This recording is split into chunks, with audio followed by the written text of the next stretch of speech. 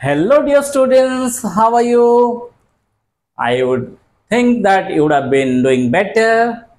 Today, let us discuss our next chapter from biology, that's life processes.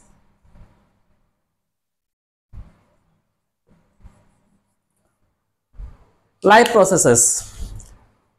These are the processes in the life which maintain and survivance. For surveillance and for maintain our life, there are some processes. They are called life processes. First, we will discuss nutrition. What is nutrition? Okay, this is the process when we intake food and utilize it. Okay, there are two types of nutrition, that is autotrophic and heterotrophic. Auto means what? Autotrophic and heterotrophic. Okay, auto means automatically those who can prepare their own food, they are autotrophic. They are coming under autotrophic.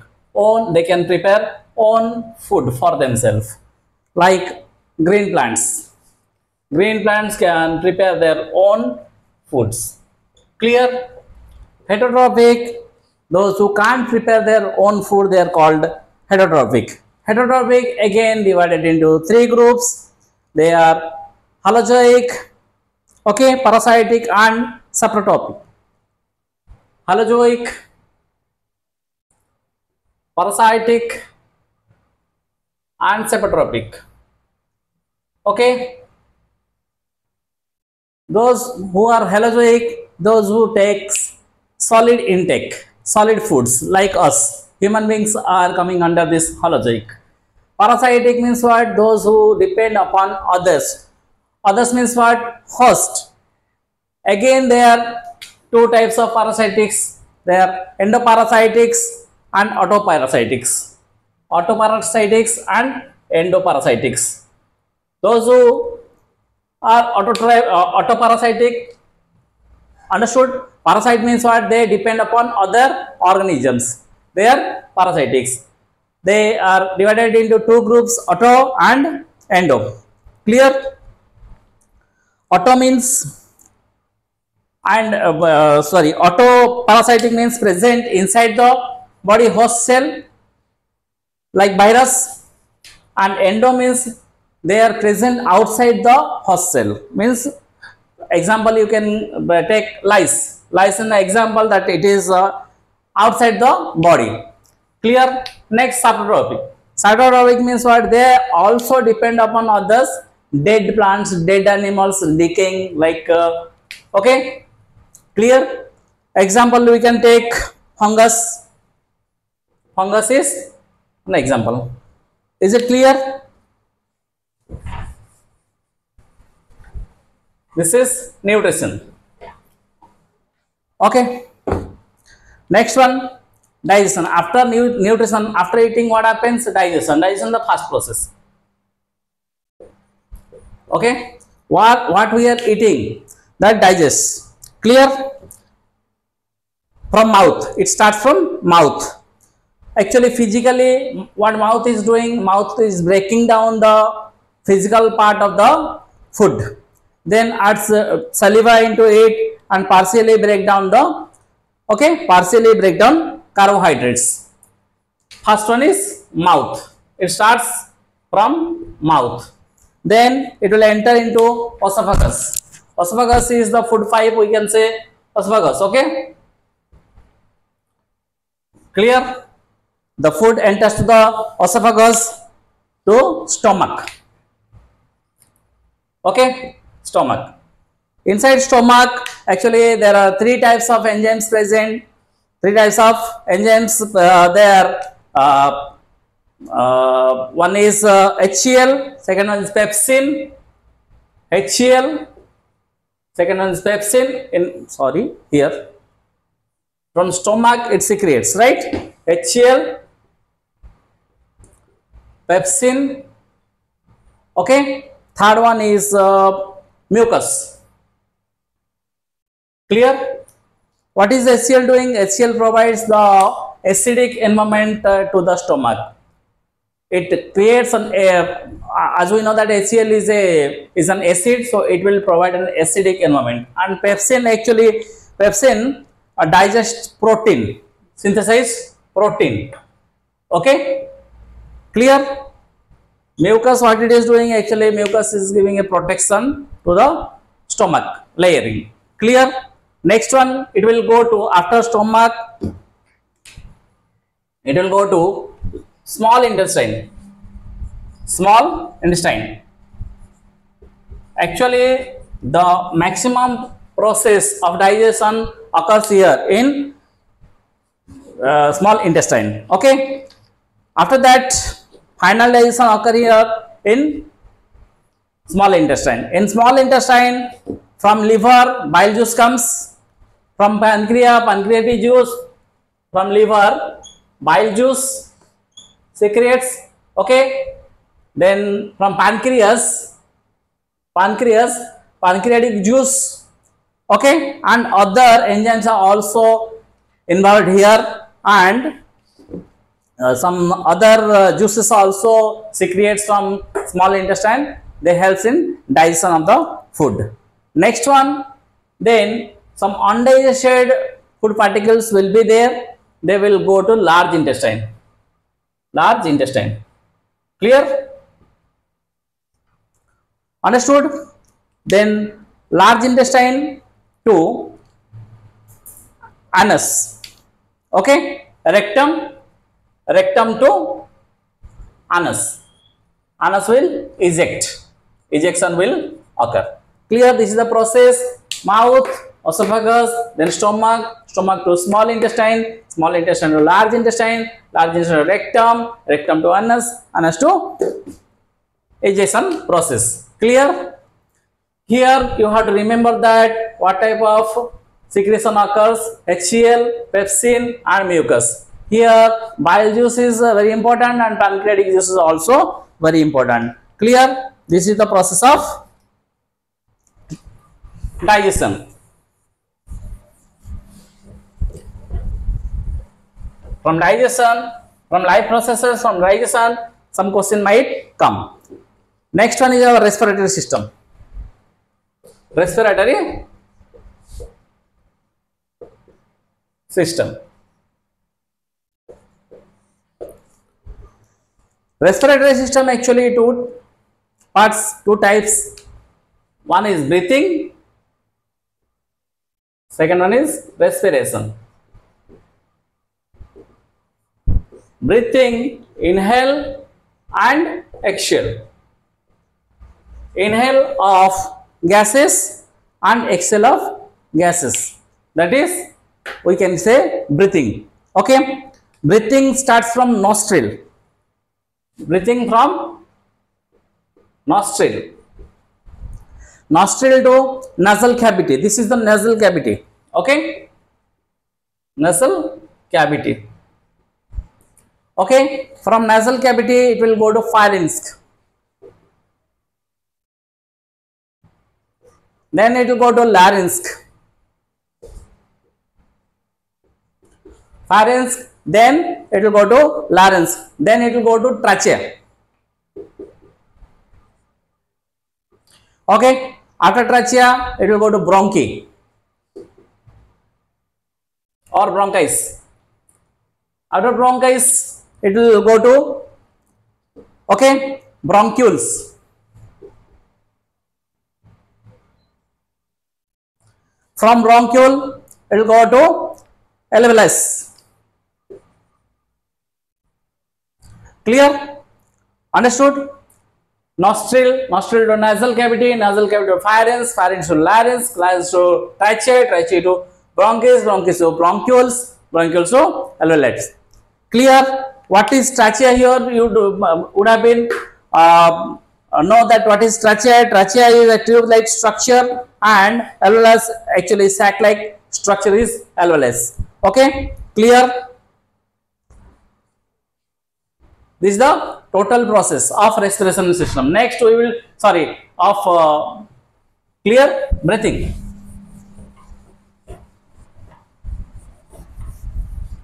Next one is respiration. Second one is respiration. Clear? Respiration, actually, what happens in respiration when we digested the food? Okay, simple digested food will be converted to energy, and in this process is called respiration. Digestion food will convert into energy, that is called respiration. Respiration are two types, aerobic and anaerobic. Aerobic and anaerobic. Aerobic means oxygen is present here, with oxygen. Here lack of oxygen. Clear? Aerobic is with oxygen, here lack of oxygen is there. So in anaerobic, again two types, and aerobic one. Anaerobic, actually, sometime what happens, suppose we are just doing some exercise, hard exercise, then what happens, our muscles tired, okay, due to what happens here, lactic acid releases plus energy, but here small amount of energy will release. Clear? In muscle cells, you have to remember this one, huh? Okay, anaerobic happens in our body, human body, but some in muscle part it occurs. There's anaerobic means oxygen is not required, and also anaerobic yeast is also doing anaerobic. Without presence of oxygen, yeast can be respirate. Clear? What happens here? It will produce ethanol plus carbon dioxide, okay, plus some amount of energy will release. This is very important question. 2 ATP of energy will release. Remember this 2 ATP in anaerobic. How many? What is the amount of energy release? That is 2 ATP. This is in one more question. Clear? Here in anaerobic, what will happen? In aerobic respiration is with oxygen. It occurs in mitochondria. Okay. Here huge amount of energy will release. Carbon dioxide plus water plus energy will release. How much amount of energy will release? That is 38 ATP. Remember, 38 ATP will release in aerobic. In anaerobic, only 2 ATP of energy will be released. Okay, clear? So in human body, two types of respiration occur. Don't think that only one type of respiration, aerobic and anaerobic, but it occurs only sometimes, anaerobic sometimes. Okay, clear? This is what respiration, respiratory system. Next one is our circulatory system. This is very important. Remember, this circulatory system is very important. Okay, after the digestion, circulatory, okay, after digestion what happens? Energy releases. Energy will circulate throughout the body. Okay, who will circulate this? It can be carried out through three things. First one is heart, three parts: heart, blood vessels and circulatory fluid. Heart,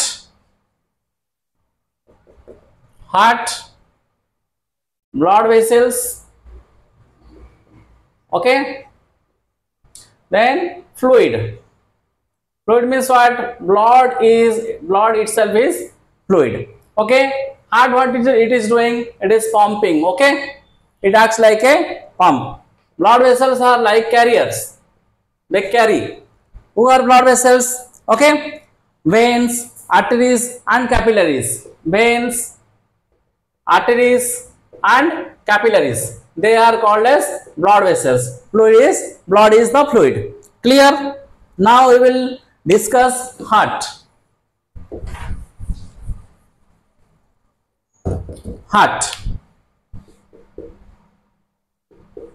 Okay, listen. Heart is having four chambers. Four chambers. Clear? 1, 2, 3, 4. Okay. On upper side, two chambers. Actually, this is not the shape of heart. Just you imagine that there are four chambers. Clear? Here in left side. Okay. Oxygenated blood is there. Oxygenated blood. Here deoxygenated blood. Remember, deoxygenated blood is on the right side. This is left side. Left side. This is right side. Always on the right side deoxygenated blood. On the left side oxygenated blood. Sorry. Clear? Upper two are called as atriums. These upper two are called atriums. And these two are called ventricles. Clear?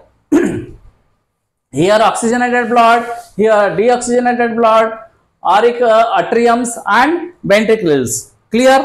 Left side of two chambers are oxygenated. This is the left side. This is right side to me, but left side to you. Look at here. This is left side. This is right side. Right side deoxygenated blood are there. Okay. Aorta. Remember that aorta is the largest part. Okay. Aorta is the largest artery in the body. There are two types of veins, vena cava. Okay. One is superior vena cava and another one is upper one is superior vena cava, lower one is inferior vena cava. Takes deoxygenated blood from different parts of the body to the right side of the heart. Clear? And pulmonary vein takes all the oxygenated blood to different parts of the body. Clear? From left atrium. Clear? So let us see the diagram again. I am erasing. Same diagram I will do. From here you can understand better. Suppose it is the lungs. What is this? This lungs. It is heart. Heart is having four chambers. Already I told. Clear? From lungs, from pulmonary vein, okay, oxygenated blood will come to left auricle, then it will go to left, okay, sorry, ventricle, left auricle to left ventricle, then it will go to the different parts of the body, Clear? This is what? This is the aorta. Already I told you aorta is the largest part of the circulatory system. Clear? From again deoxygenated blood will be coming here, okay, through vena cava. Already I told you vena cava. Vena cava will take all the deoxygenated blood to here. It is to right atrium. Then it will go to left atrium. Then again this blood will go to lungs. This is deoxygenated blood. It is go to lungs. Is it clear? I think it would have been clear. So there are two cycles are there. That's why it is called double circulatory system. Look at here. This is first circle. This enters here. Lungs to left auricle, then left ventricle, then it will go to different parts. This is one cycle. Then again deoxygenated blood will come through vena cava to right auricle, then left auricle, left ventricle it is, sorry, ventricle, then it will go to lungs again to oxified, okay, to purify the blood. Clear?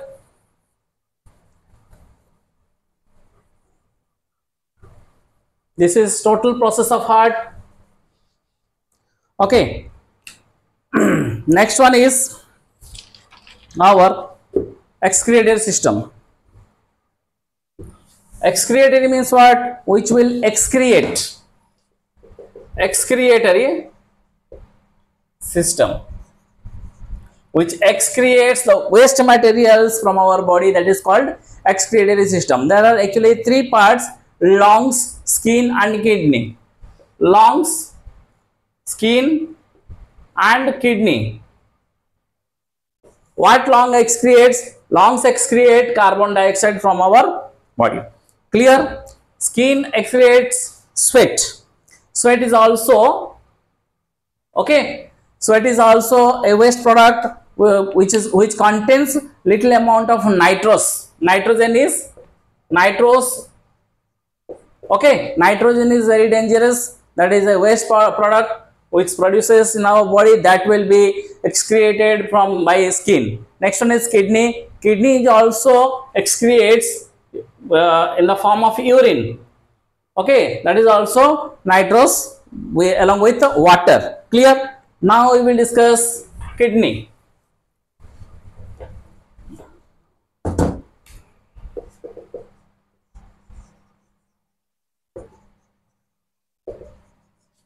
Kidney. Okay, in kidney there are three types of filtration occurs. Steps of formation of urine. First, urine forms. Okay, it will come to the kidney, kidney to uterus, uterus to bladder, bladder to urethra. Clear? Actually, what happens? Kidney will produce the urine. Kidney will produce the urine, then it will ureters will bring the urine to bladder, then bladder stores it for a while. Okay, bladder store it for a while, then bladder will just pass the urine through urethra. Clear? This is the process. But how kidney forms urine? Okay, we will discuss steps of formation of urine. There are three steps. Okay, first one is ultrafiltration steps. In steps, ultrafiltration steps of formation of urine. First one is ultrafiltration. Okay, here actually maximum, okay, filtration occurs. Next one is reabsorption. Reabsorption absorbs, right? Absorption. Okay, then third process is tubule secretion. Tubule secretion. Clear?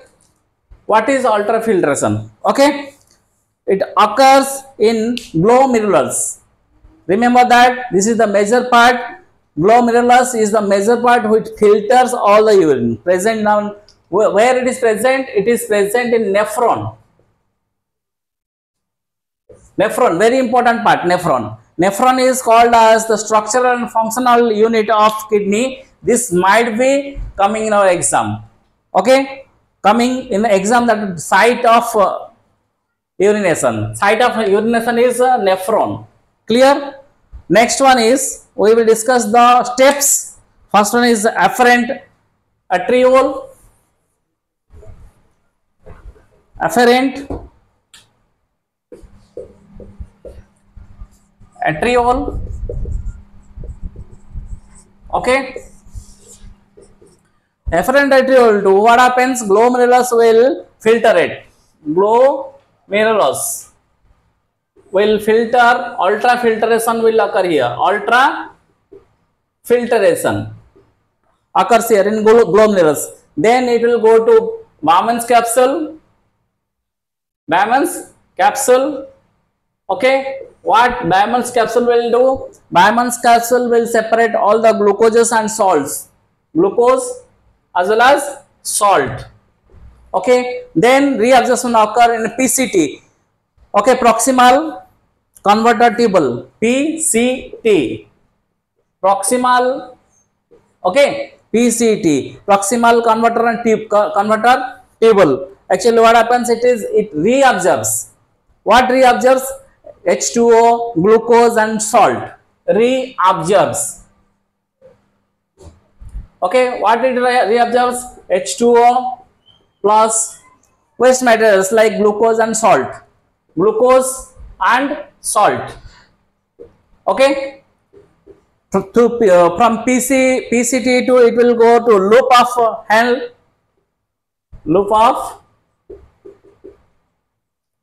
okay, the same thing occurs here. Reabsorption of H2O and salt. Okay, next it will go to DCT. DCT. Remember, DCT is a direct controlled tubule. Okay, distal controlled tubule. Okay, what it is doing? Actually, reabsorption of H2O and salt plus ions. Okay, it balances the electrolytic ions like sodium and potassium can be balanced from here. Sodium Na plus K plus sodium and potassium ions balanced here in DCT. Okay, next one is sixth one is this is the last process, collecting. Okay, collecting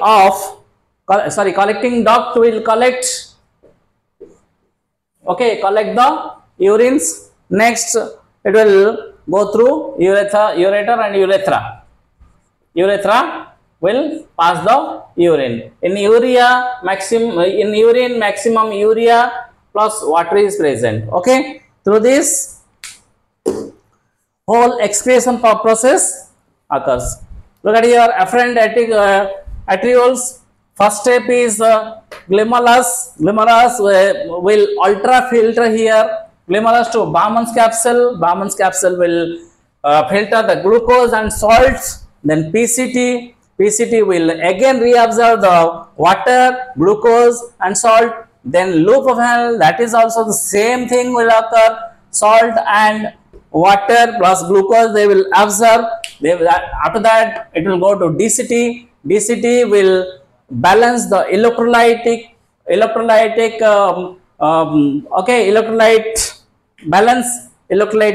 It will balance here. Next one, it will go to go through collecting the duct to urethra. Then from urethra it passes the urine and our excretion process is over here. I think this class will be very helpful to you, and we will meet again in the next class. Thank you. Have a nice day.